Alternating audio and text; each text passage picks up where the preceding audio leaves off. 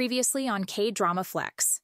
In the upcoming episodes, BTS recently gave us a glimpse into their amazing journey, celebrating the joy of performing in front of a massive crowd at the Permission to Dance on Stage concert in SoFi Stadium. RM called it a special gift, grateful for the chance to perform in packed stadiums. V added that the energy in that moment was unique and electrifying, expressing the excitement they feel on stage. J-Hope treasures this as an extraordinary moment, especially after not performing together for a while. The group decided to embark on this beautiful journey as a united seven, enjoying the thrill of these exciting feelings. LA marked their highly anticipated return to live audiences after more than a year and a half. According to Billboard, the event created history by achieving the highest box office score in almost a decade, making $33.3 million from 214,000 tickets sold.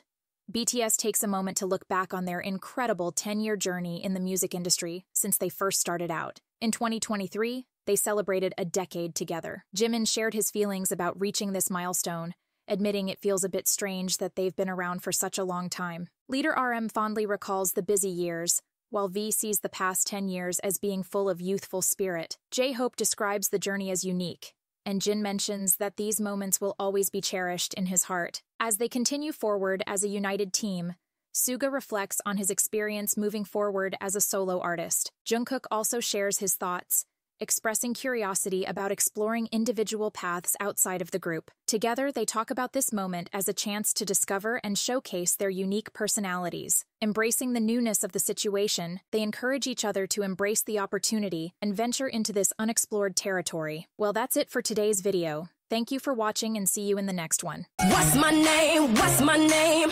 Say it loud.